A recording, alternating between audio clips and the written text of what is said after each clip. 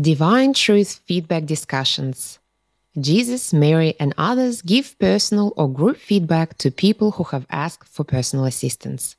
This is Session 1, Part 6 of the discussion Forgiveness and Dealing with Those Who Harm Me, where Jesus and Mary give some personal feedback to Sandra Tsai about her questions relating to God's principles and laws of forgiveness and repentance, and address many common false beliefs regarding forgiveness, repentance, love, obligation, harm, and abuse.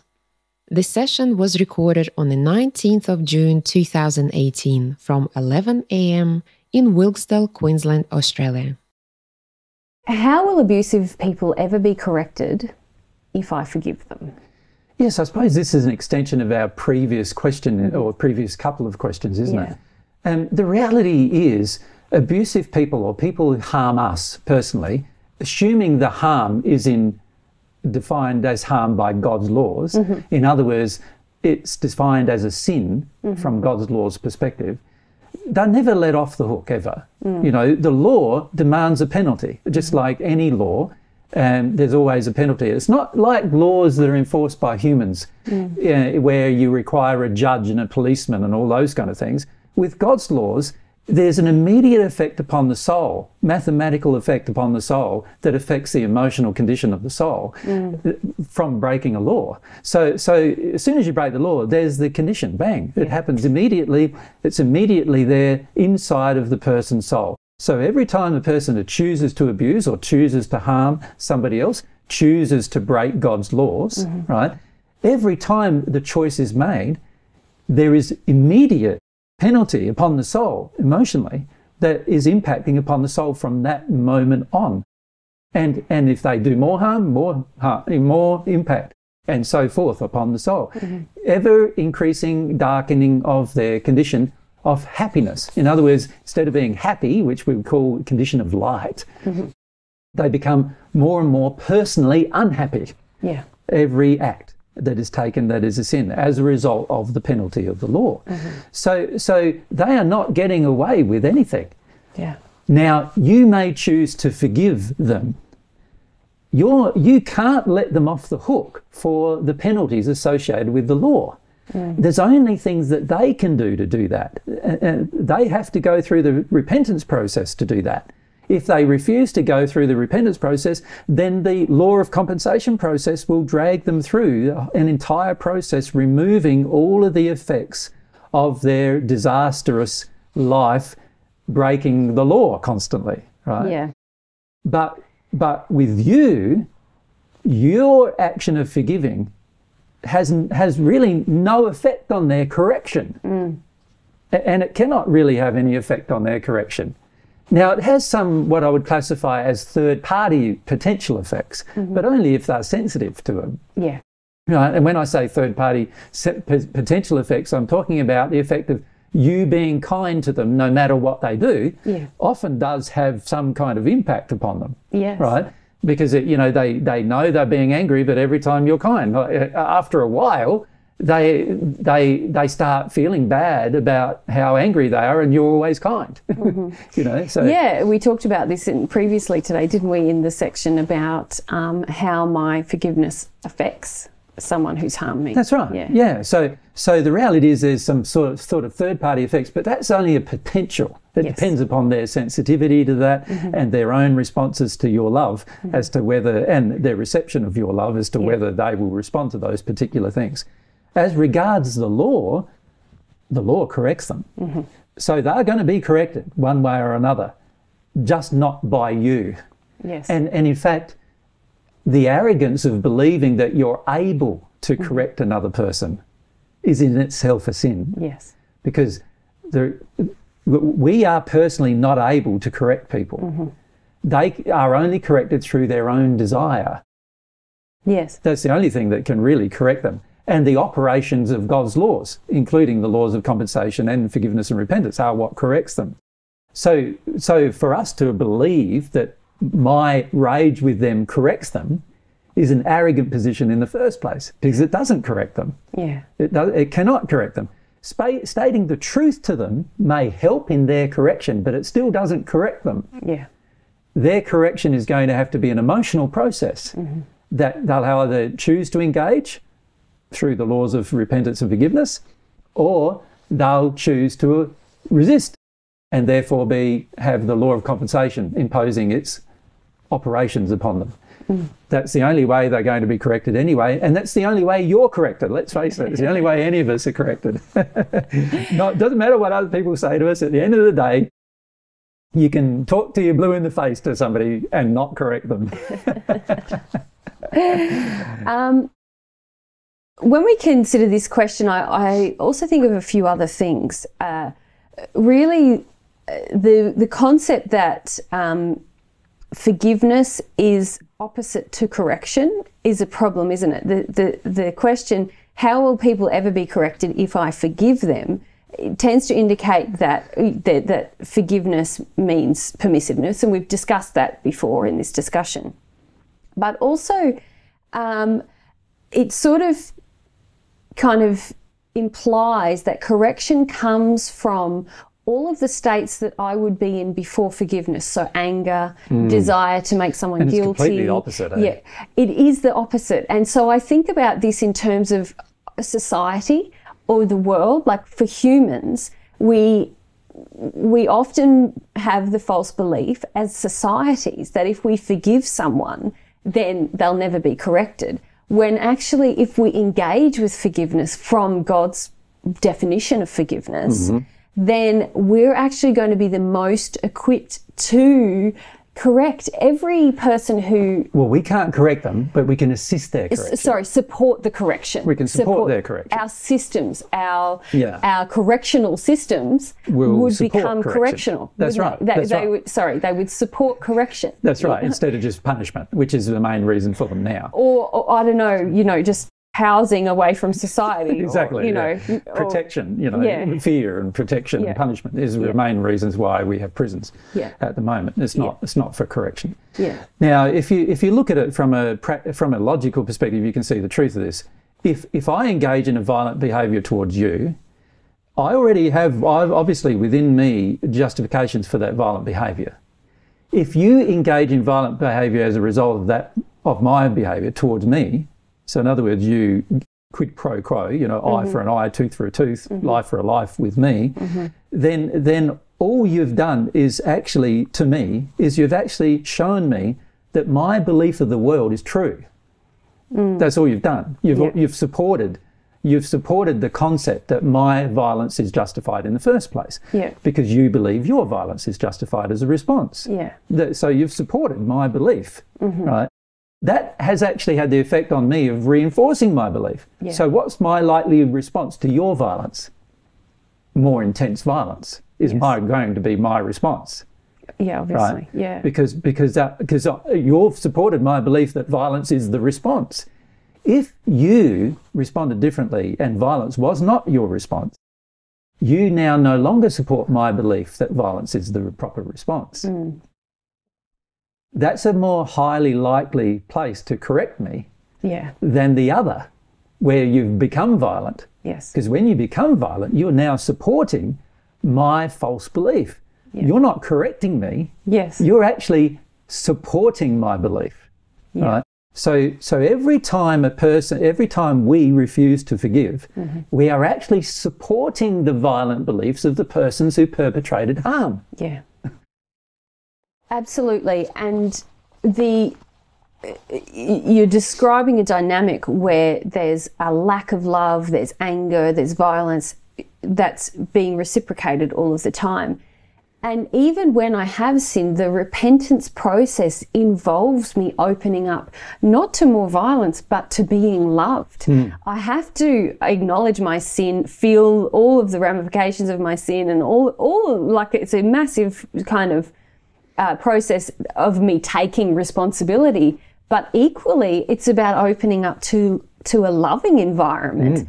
And that's what I often think about in terms of what God has designed for us. If a society was to attempt to emulate that process, I think that a lot of people feel like it's only when someone's either vindictive and got a big problem and going to go and fix the problem of the people or the issue within society, or they just don't care at all. Like, the only way to give a shit is to be kind of cranky about the issue. When, as you know, when you engage with a forgiveness process, as you spoke about earlier in our discussion, you are passionate about the issue. It's not a less caring. You're more passionate about the issue. You're more vocal about the issue. You take more definite action to correct or to not support the issue. Yeah. So I just think but you're not violent. Yeah, you're not vindictive. You're not driven by all of these. Not driven by hatred, resentment, past hurts, any of those things. Yeah. Interesting. I just think it's because this question dealt with correction. I think it's a very interesting. We can look at it on a micro scale of each of us as individuals operating with God's laws.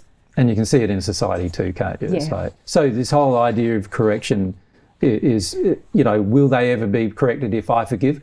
Will they have a higher likelihood of being corrected if I forgive than they do if I don't? Yeah. So that's the real answer to the question.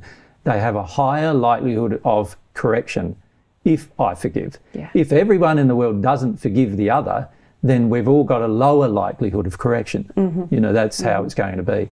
So this is why God forgives. The reason why God forgives is because we have a higher likelihood of self-correction if God forgives than if God was a punishing God, like the Bible claims, the Christian Bible claims, or like the Muslim Quran claims. If God was a punishing God like those holy books claim, then of course we would have less opportunity for correction, right? So you can see how these holy books actually blaspheme the nature of God.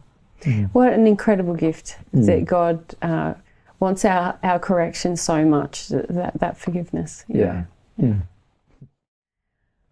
Does my forgiveness benefit those who haven't harmed me? Yes, well, of course it does benefit those who haven't harmed me. I suppose, though, most people would be confused about how that's the case. You're forgiving a person who has harmed you, and how does that benefit the people who haven't harmed you? So we probably need to go through some of the ways in which that happens. All right. So why don't I read the points and you can respond? Okay. Obviously, we want to point out that there's just so many benefits. The forgiveness, because it's one of God's highest laws, it engages like thousands of benefits. Well, almost an infinite number of benefits. You could say it would be very difficult to measure the benefits of one single act of forgiveness because they're compounding and exponential, and also we'll talk about. Well, they have compounding effects for from that point of time onwards as well. So it's into the future, forever. Yeah. So it's incredible.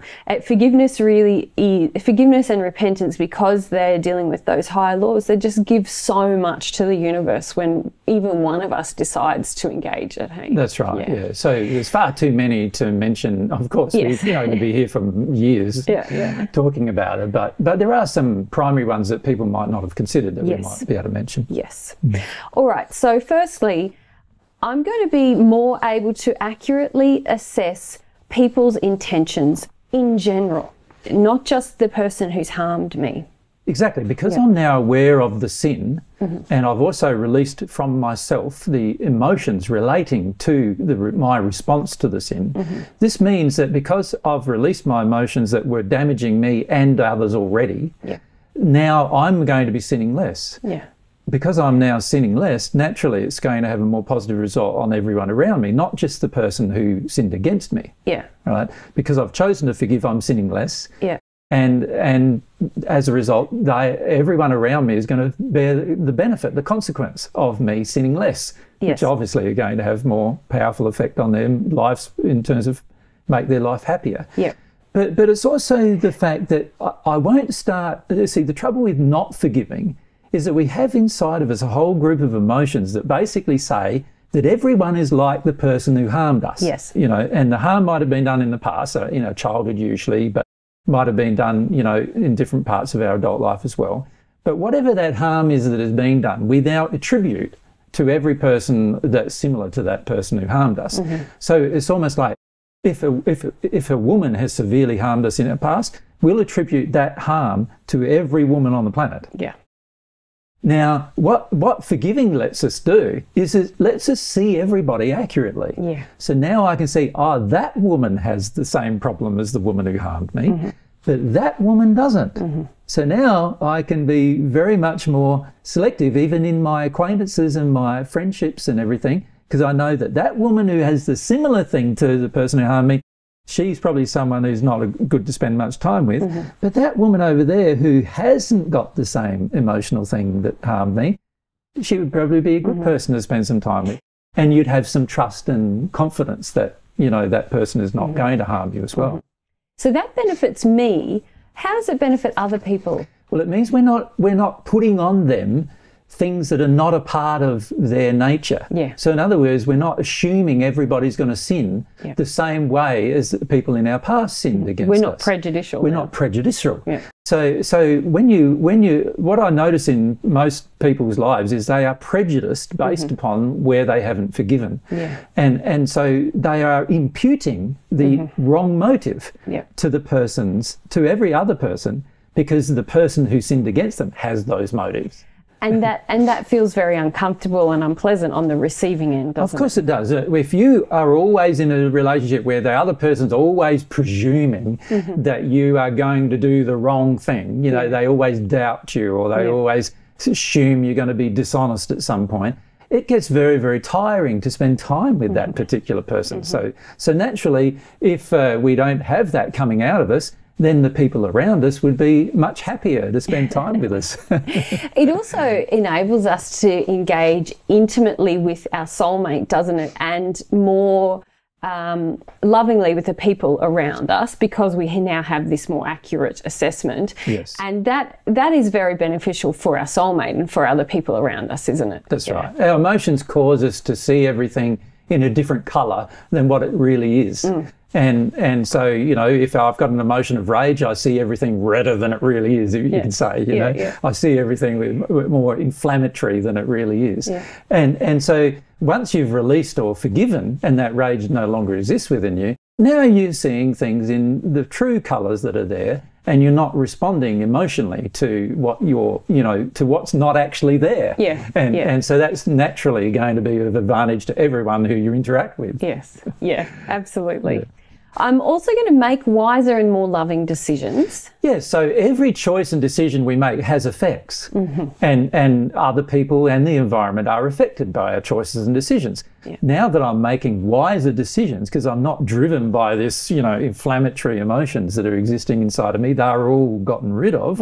I'm making wiser decisions, and because I'm making wiser decisions, everyone around me is more highly likely going to benefit from my decisions. Okay. I'm also going to take more loving action and uphold truth, so God's truth here. Yes, so a lot of the times when I'm in a state of not forgiving, I am very resistive to being loving to people, you know, and when I say very resistive, quite often I'll go, you know, notice somebody who has trouble and I go, no, I'm not going to help them, you know, they've just got this problem or they've got that problem. And instead of recognising the trouble that you could assist them out of, I'm going to let them stay there, you know. Everybody's got to learn, you know, to tough it out, just like I've had to, and, you know, these are the kind of attitudes you have.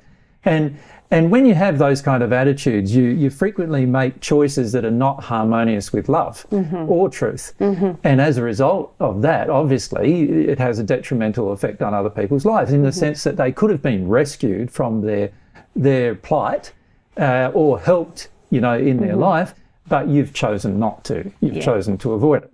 Whereas when we forgive, we take more loving action. So now we choose to engage in situations that we would otherwise avoid it. And in the engagement, we have a positive effect on those people involved. And so you know, you notice this a lot once you've forgiven a lot, you can walk into a room and the whole tone of the room gets lifted by the light or the happiness that's in you, right? Because you've forgiven. But if you were in a dark place, you walk into a room, if other people are easily influenced by that darkness, you can see that can really pull down other people. So you can see that forgiving here causes you to act more lovingly, which naturally is going to have a result on everyone around you. You support love and truth in your environment. Yeah. just by nature of how you are. Not only support it, encourage it Yes. too. You're not only supportive, but you're encouraging of it. And so people who would not normally be loving might act more lovingly in your company. Okay, I also now demonstrate an example of humility and increased faith. Yeah, so what effect does this have on others? Well, you know, if you're humble to your own emotions, it's more highly likely that people around you will be more sensitive to their own emotions. Yes.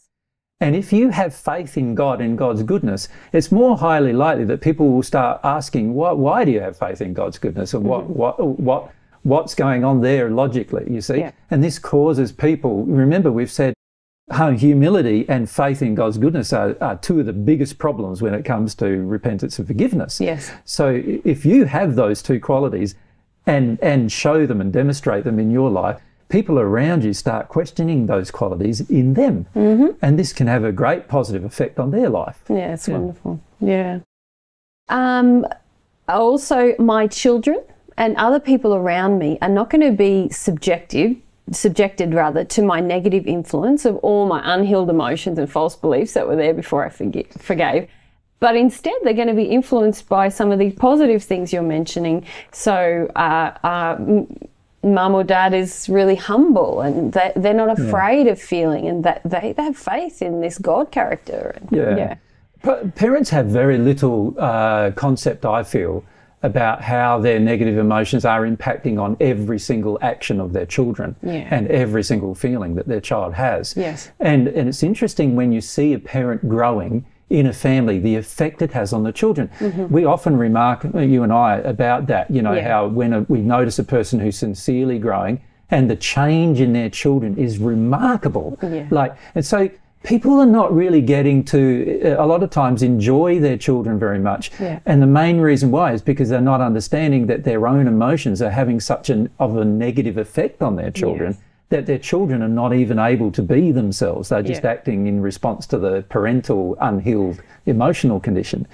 And when the parents start healing their emotions, you see a great improvement, particularly in young children. You know, any child under the age of 10 to 12, you see some great improvements in the way they interact with people and the way they engage and the expression of their personality and their nature and all that stuff. You and I, we often talk about the negative impact of unhealed emotion upon our children, but we don't talk enough about the incredible positive potential when a parent decides to engage God's way. What an immense gift that is for the kids. And you know, whenever I see a parent engaging that, I find it incredibly moving because what an amazing gift.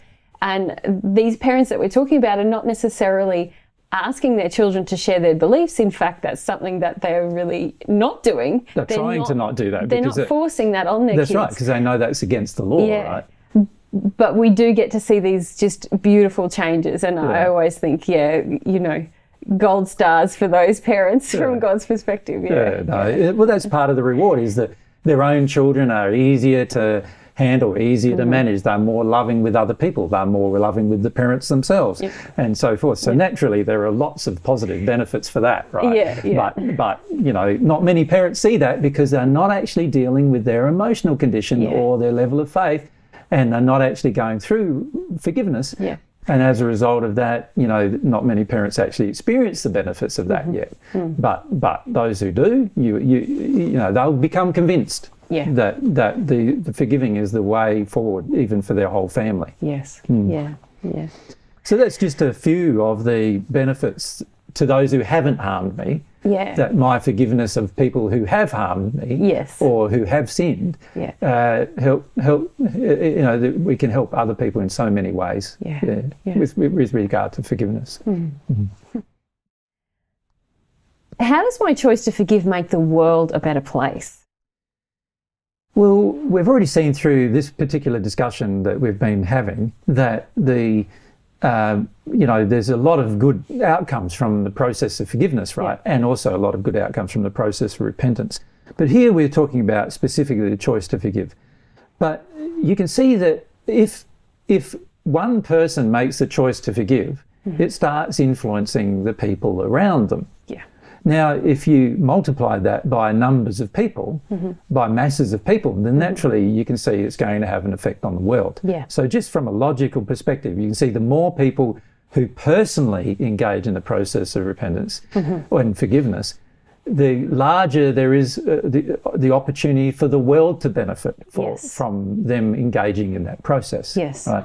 So we probably should again look at some general ways the world can benefit, but we can see that it's a natural logical consequence of groups of individuals making that change. Yeah, absolutely. So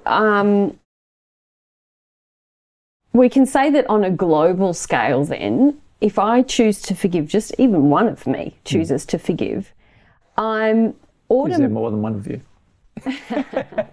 I mean, as opposed to a number of us. Yeah. One of me. One of us, yeah. I got you. One of us. There probably is more than one of me, which is... Well, no, there's only one soul, isn't there? Yeah. Okay, so one person choosing to forgive can have a global impact, as we mentioned. And what it does, it encourages other people and even societies to engage with forgiveness.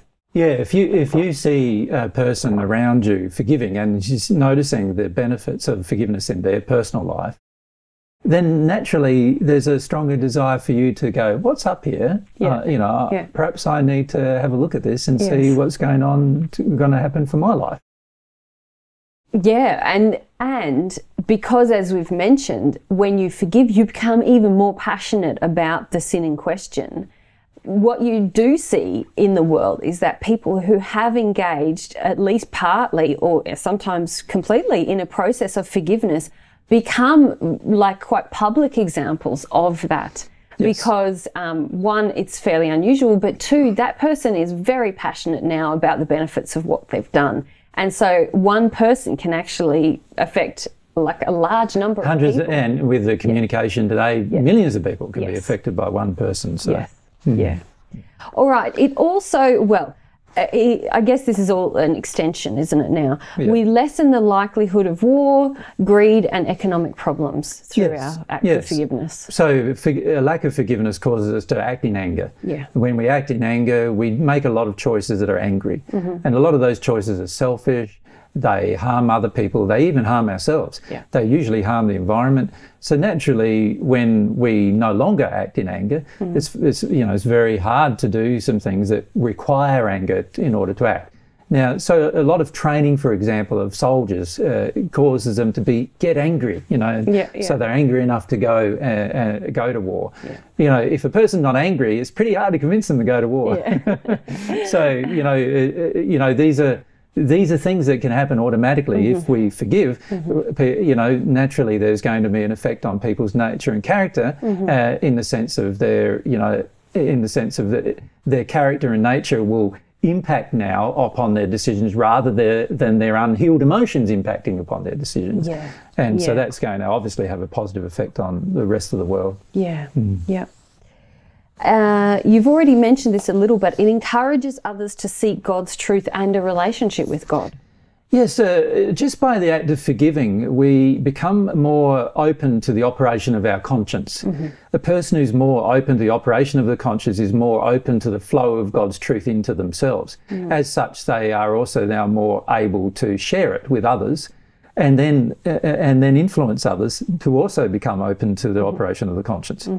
And so what this then means is that naturally God is directly able to share God's truth to all of those people. So instead of there now being only a few people, or even like in the first century, one person who is sharing God's truth on earth in an accurate way, you get thousands, potentially millions of people now individually connected to God, therefore able to individually share God's truth in their area of influence.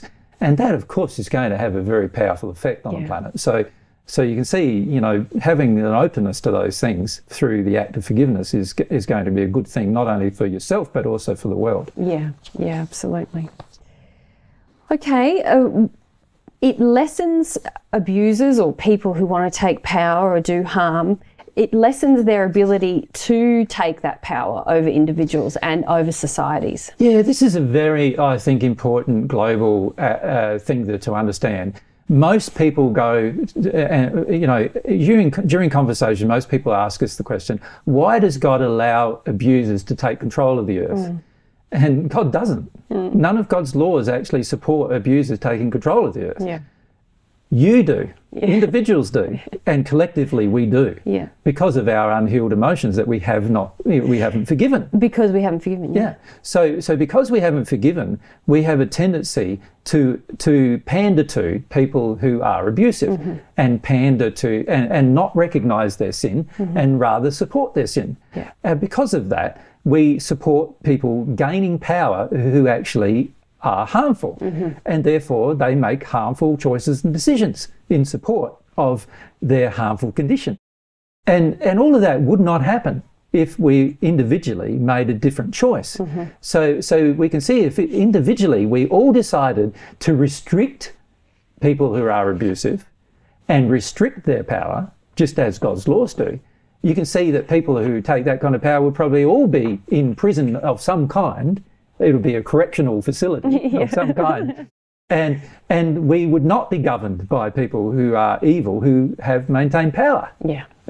So you can see that, it would have quite a positive effect in the power structures of the earth as well. Yes. Yeah, absolutely. Yeah. And probably then fittingly as our last point, we had listed my soul is now in support of governance systems that are loving and just. And there we can say God's governance systems, but also any governance system that might exist on earth that is based on love and true justice. Yes, so I'll no longer vote for a government that I feel is not going to uphold the principles of the law, God's law. I'll instead only vote for a governing system that does. Yeah. And so, these are ways that I will now support the change on the planet rather than just supporting the status quo. Yes. See, most of us make decisions on a day-to-day basis that are the best of the worst decisions because we don't think there's any better decisions that can be made. So we sort of limited our option scope. Pool down to a certain scope, That's which right. is not in reality the only options that we have. That's right, yeah. And so what we do is we go, right, in Australia here, for example, it's basically a two-party preferred voting system. Yes. And in many countries that is the case. That's not true democracy, Yeah. but it's a form of democracy.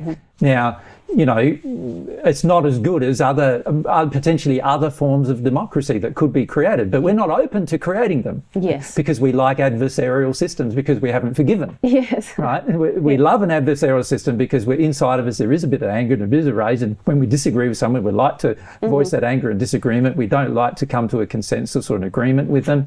And so we like an adversarial voting system as well. Yeah. So a lot of so-called democratic voting systems are adversarial, and where there's two parties or parties that are against each other all the time, rather than there being a cooperation towards a common goal that everybody agrees is the best possible outcome. And we see this occurring all the time. And this is why we also hold on to ideologies that are obviously flawed in different ways. And by holding on to these ideologies, we then can set up adversarial systems with the people who don't hold on to them. Yeah. And we do the same in religion, the same in politics, the same in, all sorts of professions. The whole legal profession is governed by this, right? And it's all because of the anger. So you forgive, you don't feel like doing these things. Yeah. And the reality also is that if you forgive, there are certain professions that you find very, very hard to stay in. One of them would be the legal profession in a adversarial way. So the one where you're adversarial, it would be very hard to stay in the profession. And where you have the goal that if both of us feel like we've got hard done by, then that's the best outcome. That kind of adversarial That's a good system. negotiation. Yeah, that's if everyone feels like they've lost something, then if everyone feels they lost something, then it was probably a good negotiation. Yeah. Well, this is not a loving way of seeing things, but it is based upon our desire to not forgive, you see. That's how we see things. And so we don't understand, at this stage, the humanity does not understand how much their desire to not forgive creates adversarial and destructive systems that actually now are governing the entire planet. Yes. And if we understood that, we would start engaging this personal process of forgiveness instead. Yeah. And in this section here of our discussion, I've been trying to throw at you a lot of questions that seem to be implied in Sandra's email. And so hopefully by now we're starting to see that, gee, there isn't, a choice of two hellish outcomes. There's actually one decision that is going to make things way, way better on so many levels. Yes, and you can see a lot of Sandra's questions were focused on this adversarial type of mentality, based upon the fact that she hasn't forgiven. Yes. And she wants to set herself up as an adversary to the persons who harmed her. Yes. And this is obviously not going to be conducive to healing the problem.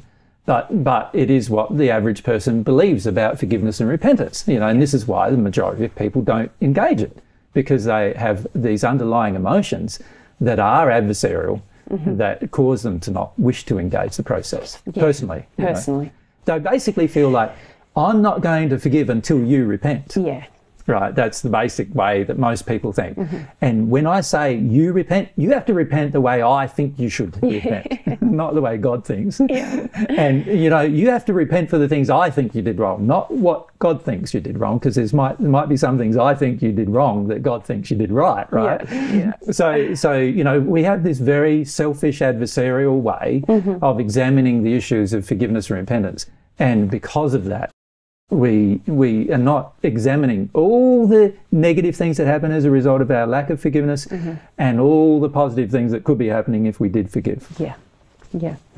Very good. Am I required to love my enemies?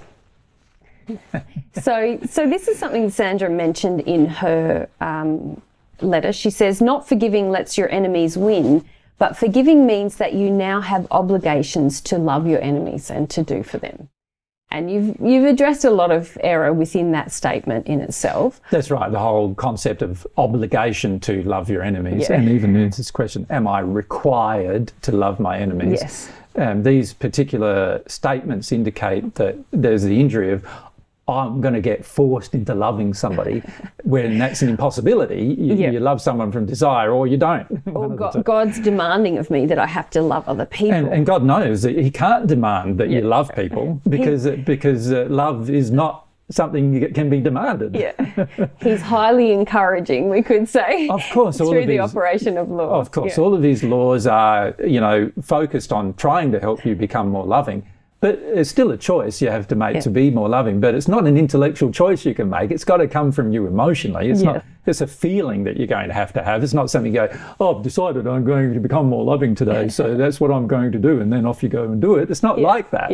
It's impossible to do that. You have to. It has to come from your emotions. It has to come from how you feel about things. All right. So, did you instruct people in the first century to love your enemies? Of course mentioned a number of times. He says, of course. Why would we know it's of course? Well, because, isn't love such a thing that you would want to love everybody, including anybody who sets themselves up as your enemy? Right. So just to give some quotes from the Bible, and these are pretty close to what I said. So Matthew 5:44 says, "But I tell you, love your enemies and pray for those who persecute you." And because I started off the statement saying, you have heard that it was said, love your neighbour and hate your enemy. Which is actually the average person's idea. Well, it would be even better to say the average person believes love your friend and hate your enemy. But even with your friends at times you have sort of a love-hate relationship with them, unfortunately, instead of a truly loving relationship, right? But I say to you, love your enemies and pray for those who persecute you. Now, what I notice is a lot of Christians now have all these prayers for those who persecute them, but it's all very selfishly oriented, and it's also about judgment of the person's sin. It's not a true prayer for the person's happiness and for the person's welfare. A feeling. It's not a feeling of, I would love that person to be happier than they are in most cases, right? Sometimes it is, but it's rare. So what I'm encouraging here is that we love our enemies. In other words, the people who set themselves up as our enemies, we just need to love them the same way as we would love our friends, right? And if we did that, we'd be forgiving of them the same way, and so forth, right? Yeah. So many of us tolerate in our friends, who we call our friends, some quite destructive behaviour that shouldn't be tolerated at all. Yeah. And then in our enemies, we tolerate hardly anything at all. This tiny minor thing they might do and we're off, you know. Yeah. So neither of those things is particularly loving, though, is it? Correct. Yeah. To truly love, our love needs to be equally displayed. And that means that every person is deserving of your love. It doesn't mean you're going to love them, because that depends upon your condition. If you're at one with God, you will love them, right? Yeah. But before then, you probably love some and don't like others, right? Yeah. And in some cases, you might be more accurate to say you love some or you just like some and you hate others. You know, that's probably the extent of our emotional state in most cases. And what we need to do is change that. We need to, you know, obviously change that. Now, must we or need we? Well, we need to change it. If we're ever going to be happy and the whole world is going to be happy, we need to change it. Do we have to change it? Well, no. If we had to, God would have made a whole separate different set of laws that say you have to. Instead, God's saying, no, if you do, there's benefits, and if you don't, there's not. You know, there's going to be hurts. Yeah. And so we're not forced into making these adjustments or changes. We're not forced into loving our enemies, but we are, if you think about it, if we're going to be happy, required to love our enemies. Yes. If we're going to be happy, part of happiness is loving your enemies. Yes. Well, and what do you think about this idea that because God really requires of us eventually to enter a state of forgiveness, that state of forgiveness is the way that we love our enemies? So it's to engage with forgiveness must come as a free will-based decision on our part, but through that process, that's the only way we come to love our enemies, for want of a better word, isn't it? That's right. Through forgiveness. That's right, yeah. So there's another quote from Luke chapter 6, verses 27 onwards, and this one says, "But I tell you who hear me, love your enemies and do good to those who hate you." So here it was more specific about who your enemies are. It's not who you believe your enemies are, but rather it's the people who have set themselves up as your enemy in themselves. They hate you. They want to hurt you. They want to do things to you to harm you. I said, bless those who curse you. Pray for those who ill treat you. If someone strikes you on one cheek, turn to him the other also. If someone takes your cloak, do not stop him from taking your tunic. Now here, see, the average person back then would respond violently to every one of those situations. You know, if someone hit them, they'd hit them back. If someone stole something from them, they'd not only steal from them back, but under the law, they could take 7 times back. So they, you know, punishment was like a major thing back then in terms of the only way to handle crime was to have a complete way of punishment. And some of the crimes, like dishonouring your mother or your father, was a crime liable to the death penalty. Yeah. So, you know, I was talking to an audience where just dishonouring your dad was enough for your dad to be able to murder you. Yeah, yeah. Right? And so, you know, obviously very harsh society.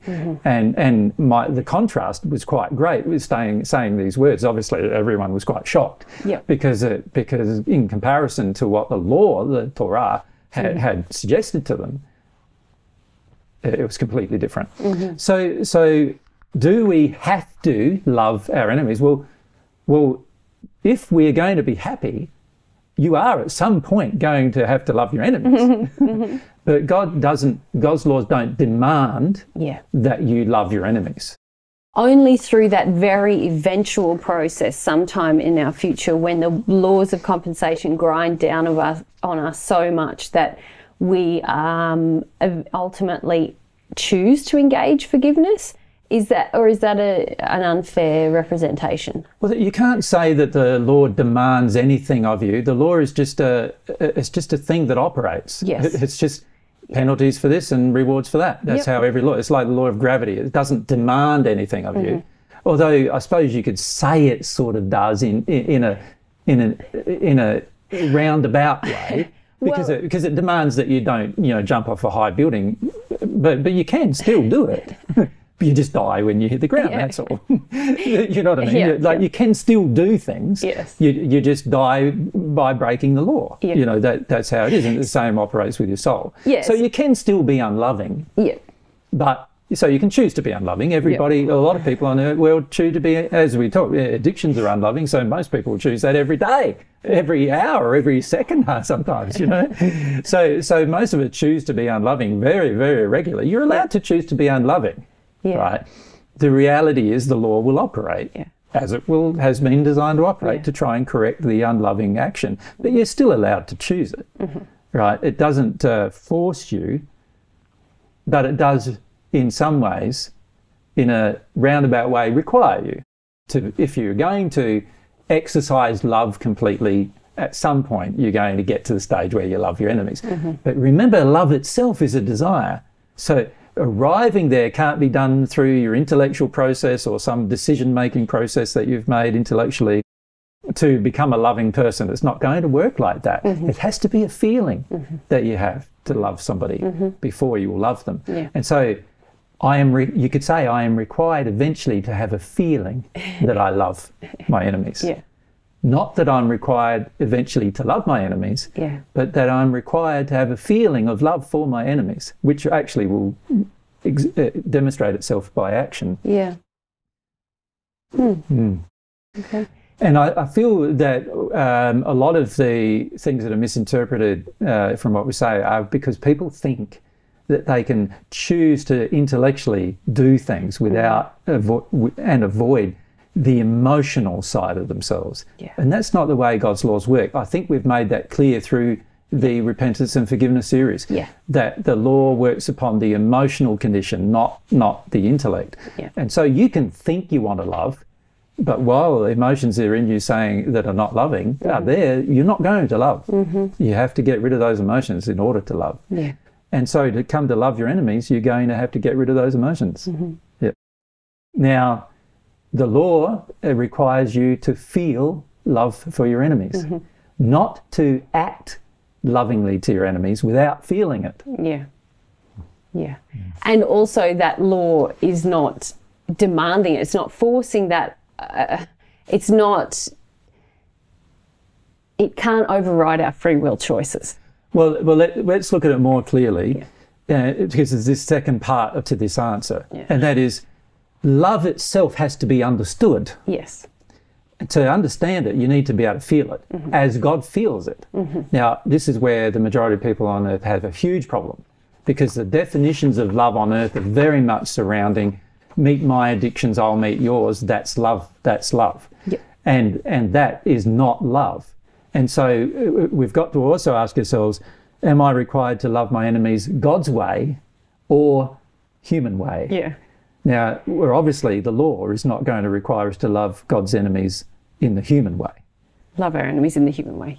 Because the human way at the moment is flawed. The law will require us to love our enemies the way God loves our enemies.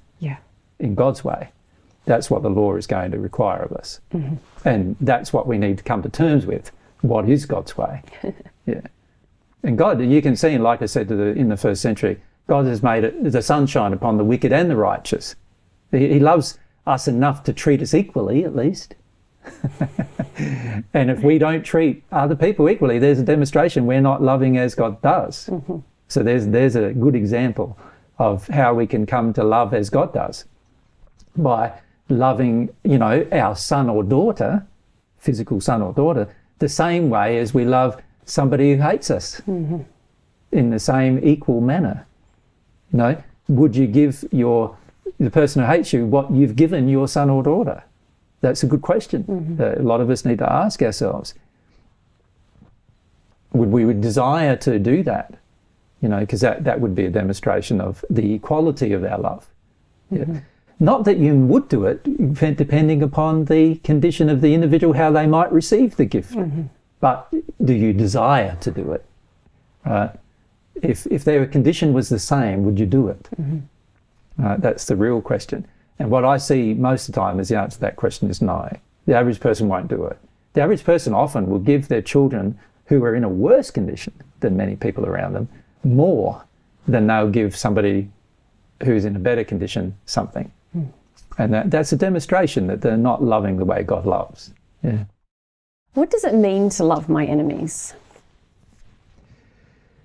Well, again, we need to examine our feelings here. What are our feelings going to be if we truly love our enemies? Now, let's look firstly at this issue of forgiveness and repentance, because that's the issue, the subject that we're really focusing our attention on. If I loved my enemy, if my enemy did something to harm me on purpose, would I forgive him if I loved him? Well, I would, wouldn't I? I would forgive him. It would be without reserve and without resistance and without delay, without delay. I would love him. If I don't, then am I really loving him? Definitely not, right? So you can see here just on the aspect of forgiveness and repentance, if I love my enemies, I would forgive, and I would also engage repentance as well for those who I harm. And I would love them by doing that. That's an action I can take that demonstrates my love for them. And I will also do things like seeking the truth about how I have been harmed by somebody's sin. In other words, I would want to shine the spotlight on the sin. See, what I notice most people today who have friends, what they do is they each avoid each other's sins. They do not highlight the sins of their friends, right? They only highlight the sins of their enemies. And even then, they don't know if it's a sin or not from God's perspective. It's only a sin if it was a sin to me, right? And so a person who truly loves his enemies and also loves his friends, actually, would actually find out what God feels about the sin and then highlight the sin, no matter whether it was a friend or an enemy who committed the sin. That's what he would do. Yes. So that's a bit different than what the average person on planet does. I will uphold the truth with any person who's harmed me. And in fact, I would uphold the truth with any person, period. Right? Again, I would see the truth from God's perspective. I've got this connection with the conscience. I'm able to see the truth from God's perspective. And I would uphold the truth with my friends. So even if my friends might turn into my enemies because I do this, I would still do it. And I would also do it with the people who have treated me like their enemy. I'll say, no, what you're doing is wrong. I will also do that, right? I'll also uphold the truth when they do the right thing. I will say, wow, you did a great thing there, even though you're treating me badly. There, in that situation, you did good. That's what I would do. You don't see that happening very often, right? Everyone is looking often for an opportunity to pull their enemies down. And they don't look for opportunities to praise them, right? Because they're an enemy. Why would you want to do that? Is the average way people think, right? But if you love your enemies, this is what you do. You do the same as you would with your friends. If you've got a good friend, and you personally were a good friend, what you would do is whenever they took a wrong step that was out of harmony with God's law, you'd say, mate, it's out of harmony with God's law. You know, you shouldn't be doing that. So why aren't you doing that with your enemy? You do that with your enemy too. But if your friend does something that's in harmony, goes, that's a fantastic thing you did. Well, it's so wonderful to see the result. And why wouldn't you do the same with your enemy? Of course you would. If you loved him, you would.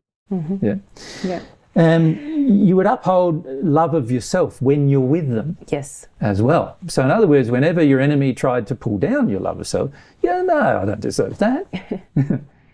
You would not agree to be subservient to the people who want power and control over you. You wouldn't do that. So these are just some ways that you would love your enemies in a practical sense. And there's obviously many more, thousands of ways, but it just gives people a bit of an illustration of what you would do if your love was the same as God's love. This is what you would do. Lovely.